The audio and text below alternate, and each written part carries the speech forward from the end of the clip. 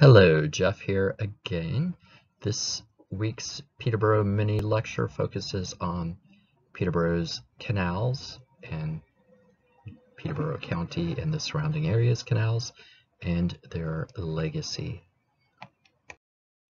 To ensure we are all on the same page, it probably makes some sense to define what do I mean by a canal.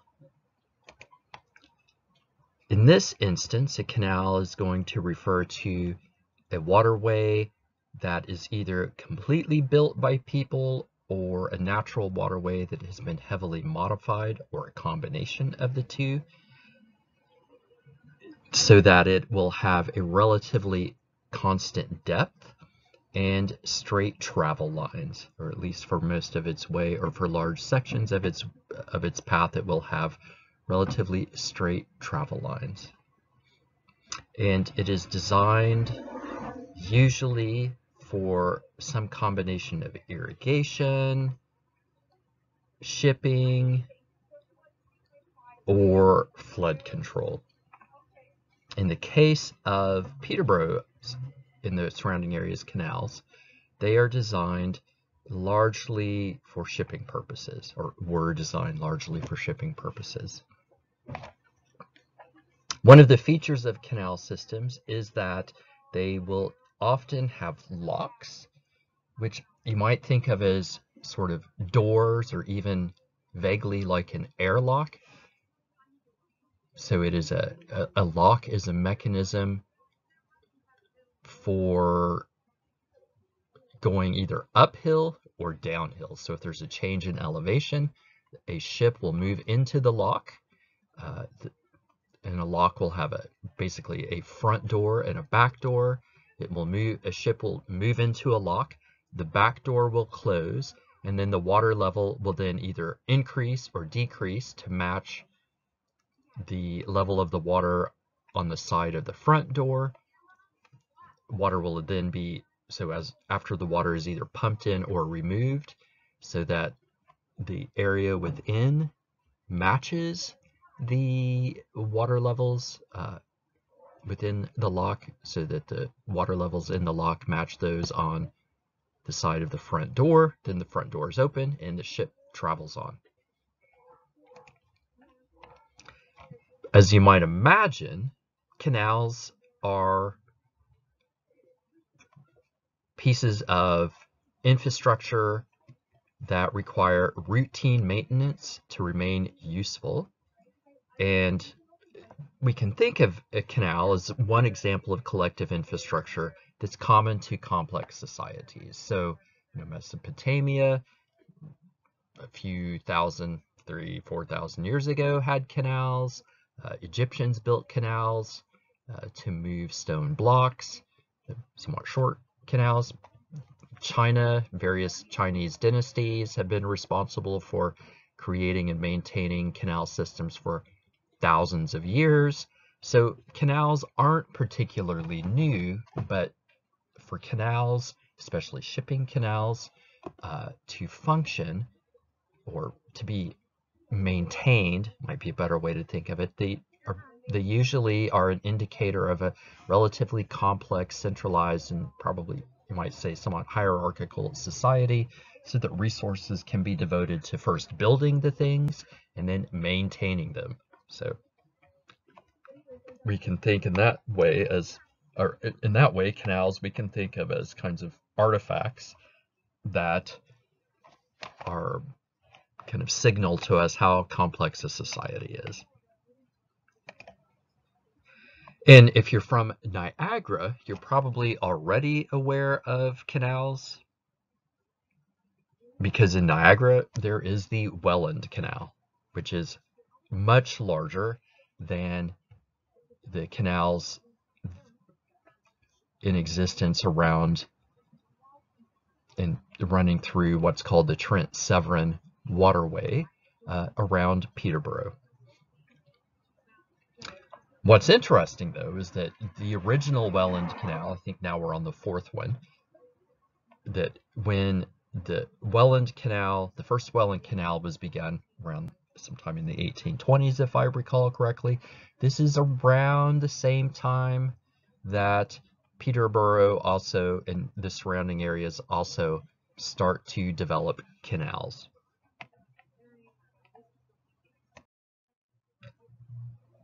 At this point, you should probably ask yourself, why do we care? So who cares about canals? There's a couple of reasons people care about canals. So one aspect of canals is that they can be thought of as a form of a distant shrinking technology, as we might call it in geography.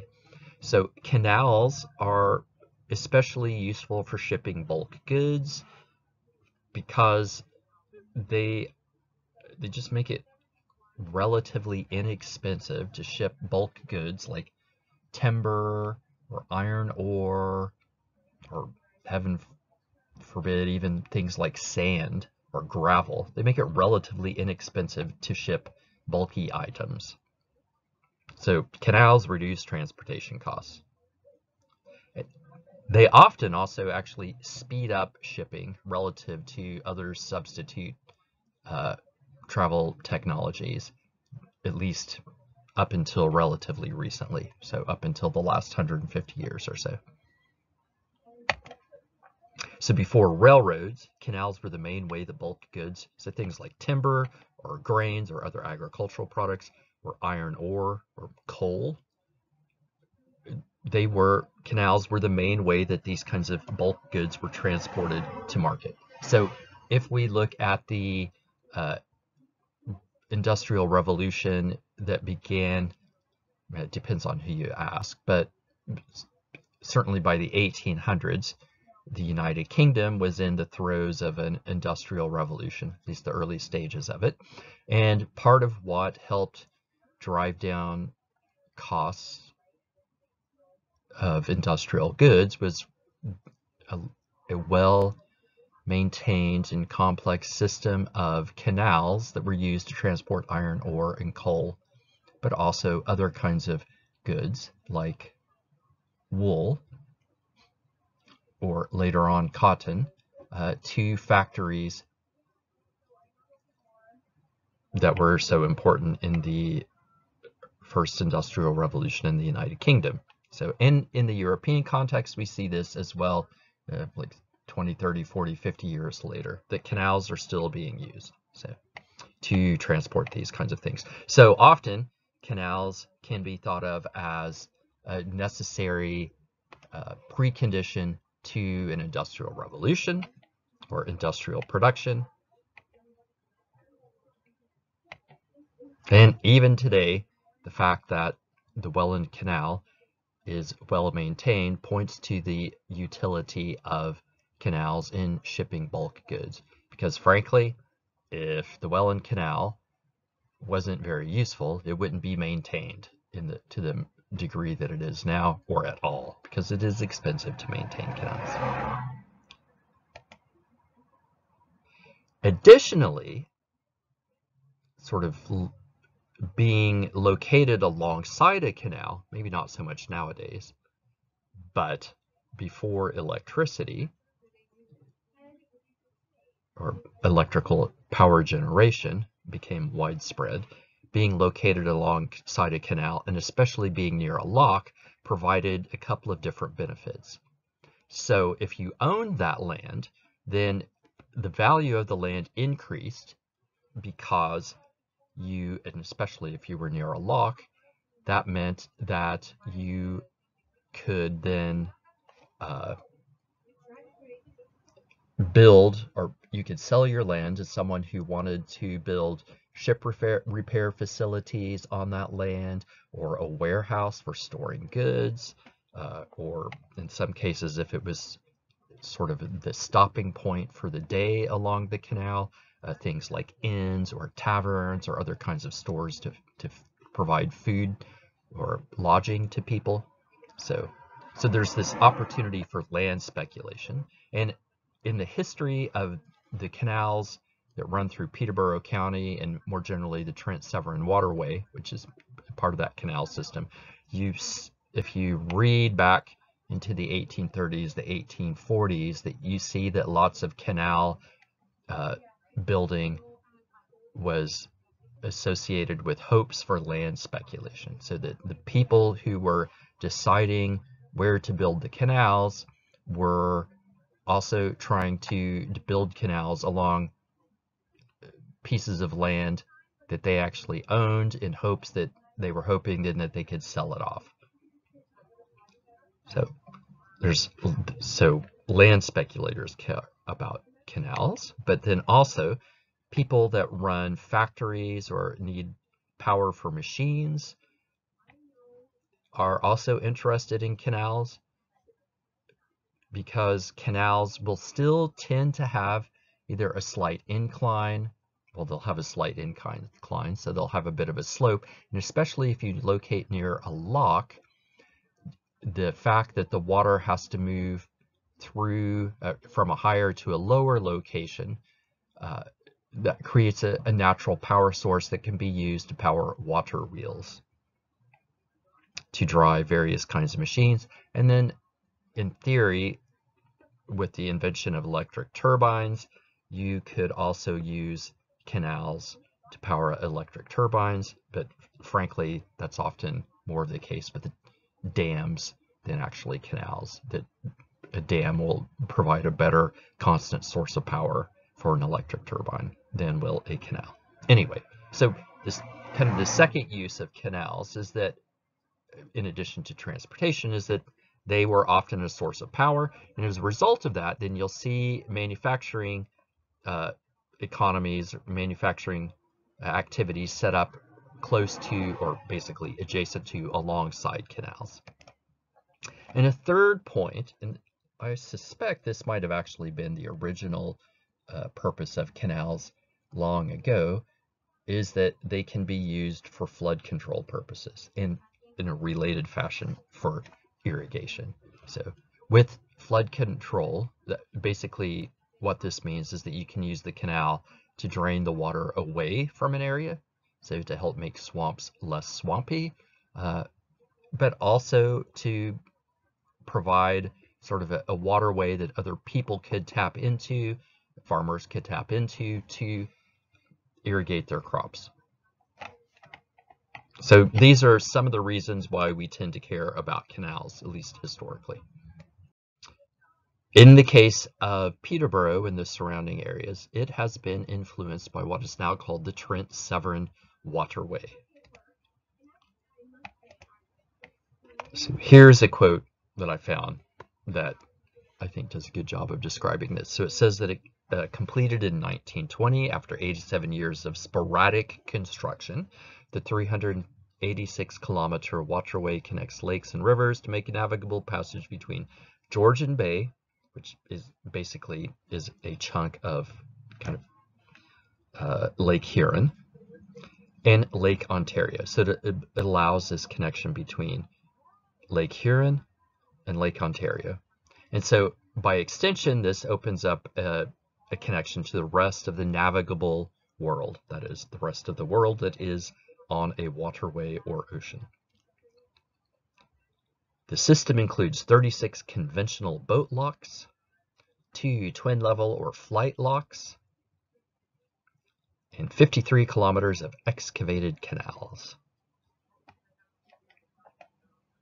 So these excavated canals are canals that are connecting lakes. And there's the source briefly, so if you want to look a bit more into that. So this gives you a sense of the Trent-Severn Waterway. So it wasn't actually completed until 1920, but had been in existence for close to 90 years before that, so since sometime in the 1830s.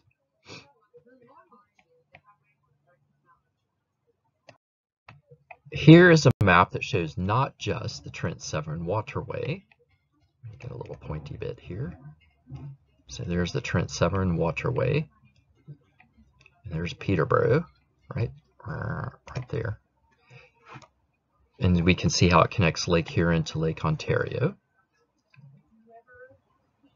But this map also shows 3 other important canal systems that were dug beginning in the 1800s. So there's Rideau Canal that connects Lake Ontario to Ottawa. And then from there, there's a river system that connects from Ottawa to Montreal. Around Montreal, we see Canal La Chine, I believe is how it's pronounced. So a canal system I don't know very much about, but you're welcome to look up. And then there's also Canal Chamblay, which connects this whole area here where it's yellow. It's the St. Lawrence Seaway right here. St. Lawrence Seaway connects this. St. Lawrence Seaway is connected through Canal Chamblay into Lake Champlain, which is largely but not completely in New York State. And then from there, Lake Champlain, this sort of yellow line here, so this is still in the United States, right?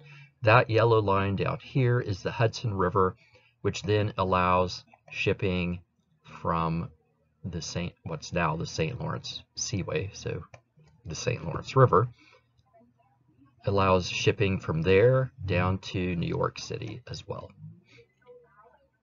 So the Trent Severn Waterway is one of a series of what were initially commercial canals designed to help ship bulk goods from the interior to Canada into the larger, not just like the main cities in Canada. So especially in the 1800s, Montreal was the dominant city for all of Canada.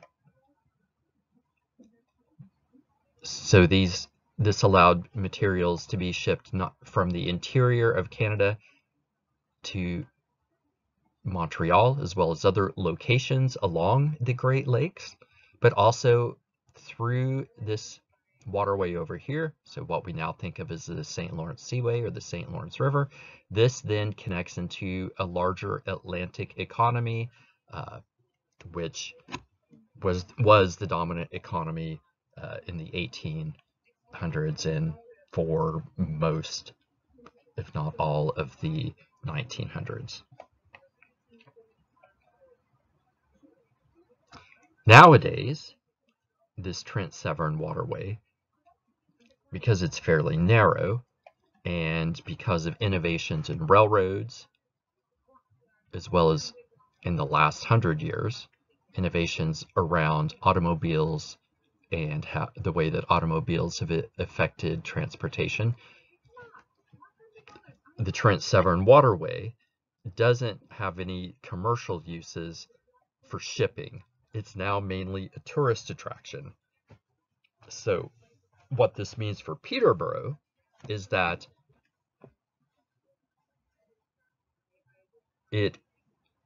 Peterborough's location adjacent to the Trent Severn Waterway provides businesses in Peterborough opportunities to profit from, benefit from, or interact with people engaged in canal-related tourism.